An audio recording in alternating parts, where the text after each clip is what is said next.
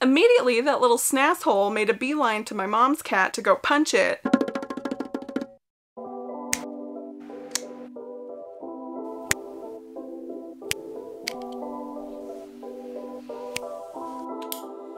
Me and Douglas on our hot girl walk, rain or shine, before going into the office.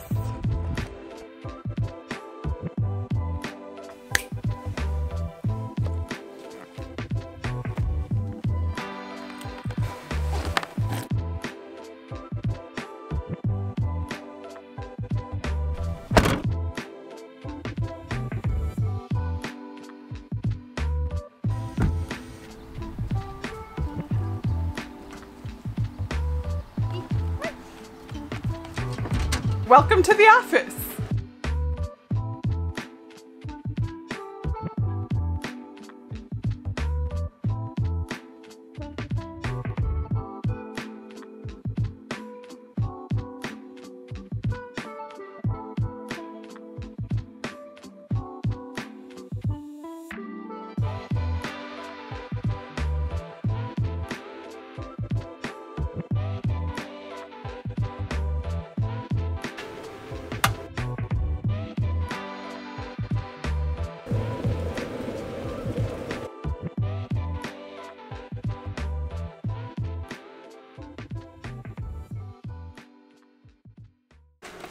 Okay, before we get on with the activities that I have to do today in the office, let's have some breakfast because I'm feeling a little bit nauseous. I don't know, I'm like a gremlin. Honestly, it's like if I eat too early, I feel sick. If I eat too late, I feel sick. Gotta be like the perfect time. I'm just having some overnight oats. I also meant to grab my box of blueberries, but I forgot to do that. I also forgot to grab my Green Chef leftovers for lunch. This is literally on fire. Why is this so steamy right now? By the way, I do want to thank the sponsor of this video, which is Green Chef. Believe me, I know that as we head deeper into the fall and the sun goes down earlier, just how easy it is to zap the momentum out of following healthy routines. And that's why I'm happy that I use Green Chef. It takes a lot of excuses away and makes it easy to eat at home when you have delicious chef-curated recipes delivered to your doorstep featuring farm-fresh produce and organic, sustainably sourced ingredients. They're a CCOF certified organic meal kit company that helps you cook clean no matter your lifestyle. And they now have 30 different options to choose from every single week that keeps eating well exciting. Plus, they allow you to mix and match meal preference categories to suit everyone's needs in your household, whether they eat keto, paleo, vegan, vegetarian, fast and fit, Mediterranean, or gluten-free. So if you're interested to try out Green Chef for yourself, you can go to greenchef.com and use code Beatrice135 to get $135 off across 5 boxes, plus free shipping on your first box. Thanks again, Green Chef, for sponsoring this video. Green Chef, we stan. You're probably wondering why I'm in a camper and nowhere near the wilderness. I was talking to my therapist, and I don't really want to be one of those people that it's like, my therapist said, but like literally that's like my only form of social interaction these days. So I was talking to her and she suggested maybe getting an office space so I can go and do my work and kind of get some separation from my mom. If you don't know, I've been struggling with some panic recently and it has been getting better, but because my house is 45 minutes away, it kind of, the distance and the codependency I have on my mom right now makes it a little bit hard to like stay up there without like overwhelming myself and panicking. So my therapist suggested renting an office space, and she said like there were some pretty cheap ones for like $250 a month, and I was like, damn, that is pretty cheap. However, when I looked into it, they want you to sign like a 12-month lease, and the office spaces that were $250 a month were at an abandoned medical hospital. Like there was literally still like the curtain divider things like up in the areas, and I was like, no, we want to use a place that I would actually feel comfortable being alone in and working in, and not somewhere that's scary as hell. So we came up with the idea of moving my mom's camper to the house that I'm renovating, so it's like far enough away. The contractor was nice enough to like rig up a special plug-in for the camper on short notice, like within a day. Shout out to Curtis. He also finished the plumbing in the house, so there is a bathroom that I can use inside the house now. There's no hot water, but we're roughing it. We're camping, girl. There's a bed. I took a nap in here the other day. Douglas can be in here. He's just running around being a free queen. all around the yard. He's staring at me right now. Hold on.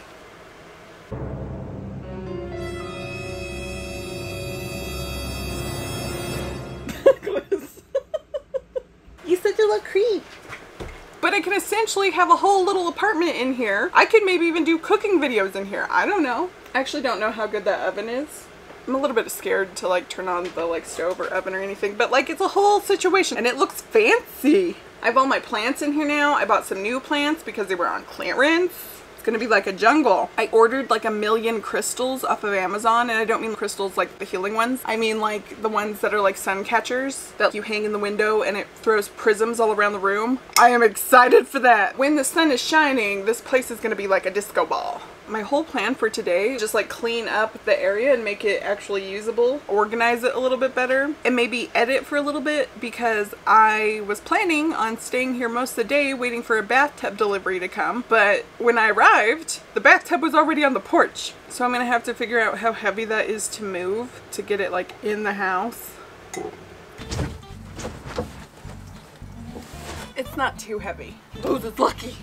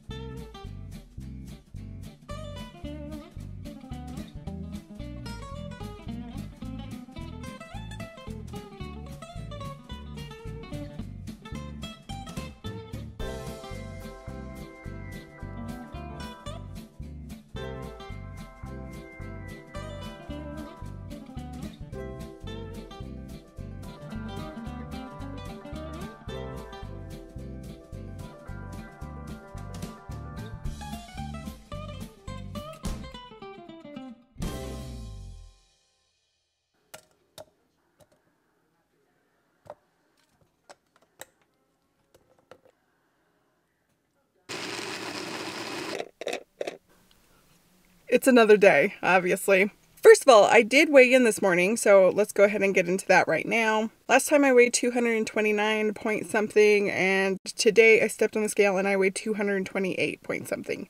I think I lost about a pound. I have to double check those decimals and see where they line up, but regardless, the scale went down. I didn't mention it last time because I was kind of like holding my breath. If you have been following this channel for a while and my weight loss, you know that 230 is a point of resistance for me. Like I was stuck at 230 for weeks and weeks and weeks. So when I hit 229, I was like, don't say anything, don't look at it, don't do nothing. Don't acknowledge the elephant in the room that we've passed this 230 threshold. But now here we are at 228 point something and we are still not out of the red zone. You know, that mofo can fluctuate back up, but we're a little bit more comfortable now. But regardless, yay. Yesterday, admittedly, like when the weather is gloomy like that, I feel like I have no energy. Today it's nice and sunshiny and I'm like, woo!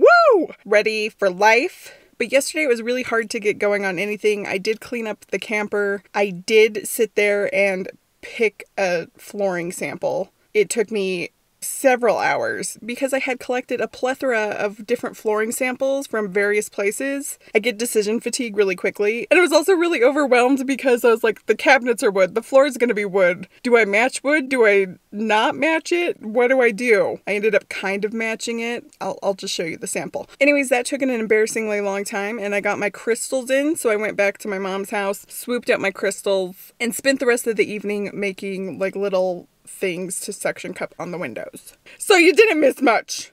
But right now we're going to head to the grocery store and I'm going to pick up some things for the camper so I have some things on hand for healthy lunches. Let's go get some supplies.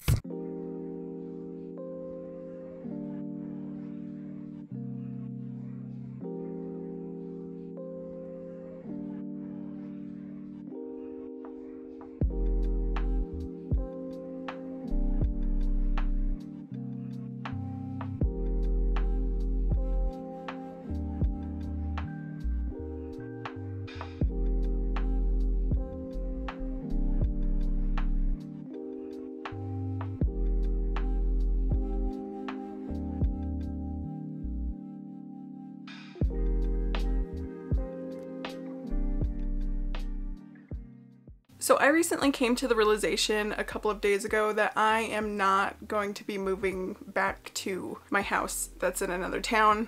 I'm probably just gonna rent that house to the people who are already moved in there, already living there, because that just makes sense.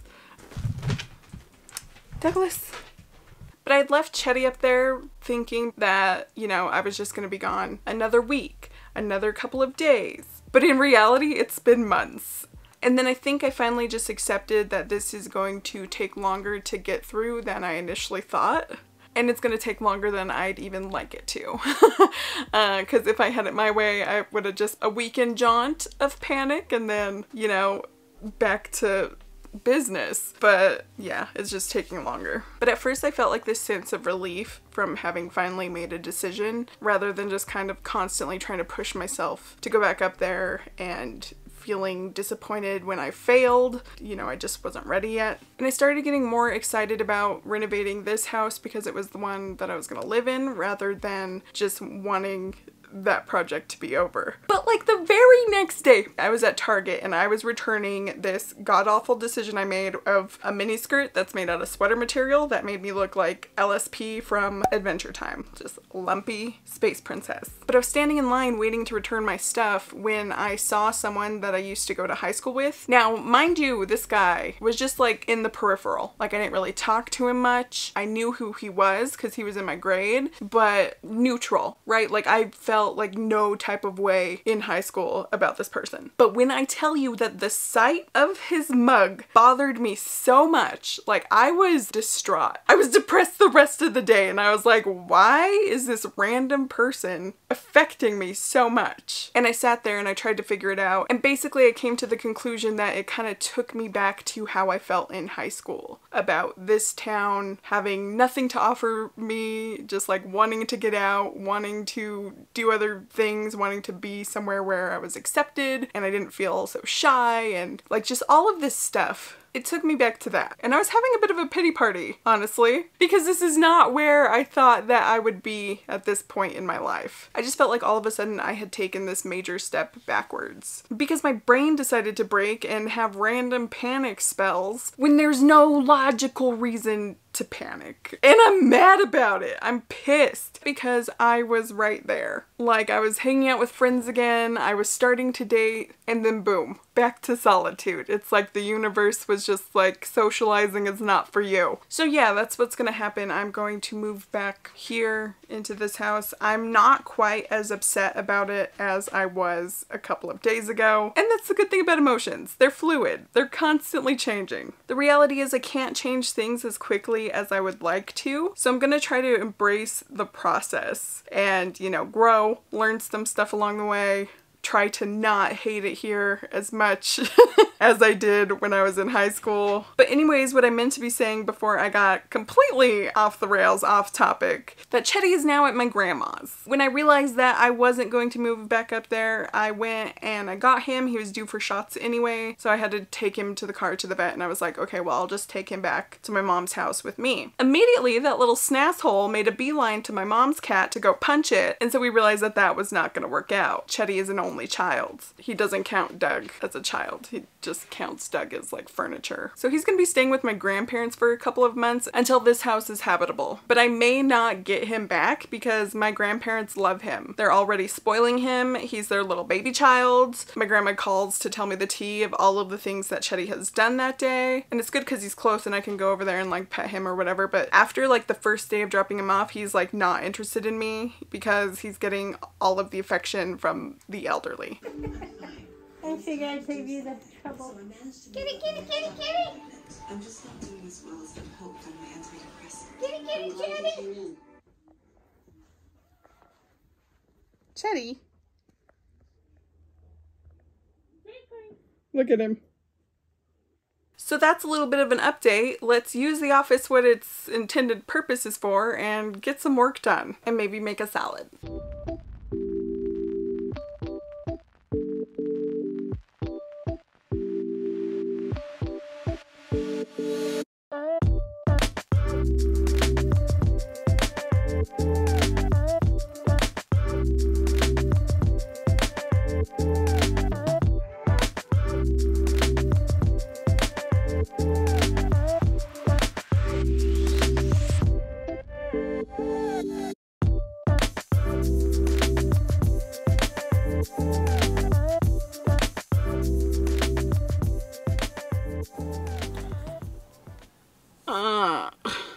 if my eyes look bloodshot and like I've been staring at a screen for like the past 3 hours, that's because I have. I'm back at my mom's house and I need to move my body just like a little bit. So I think I'm gonna do some yoga and then wind down.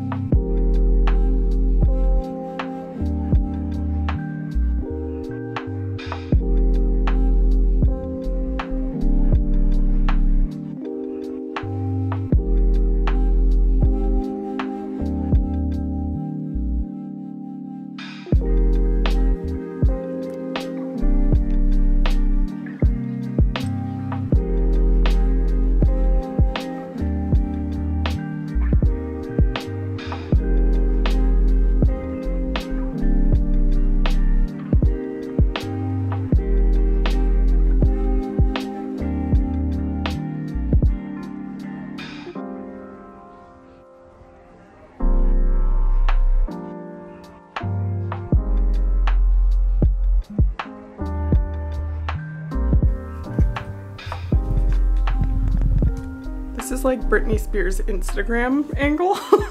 But I'm sweaty. Adrian kicked my butt. I think I'll end the vlog here. So I just want to thank you guys so much for watching. But other than that, I just hope you're having a wonderful day.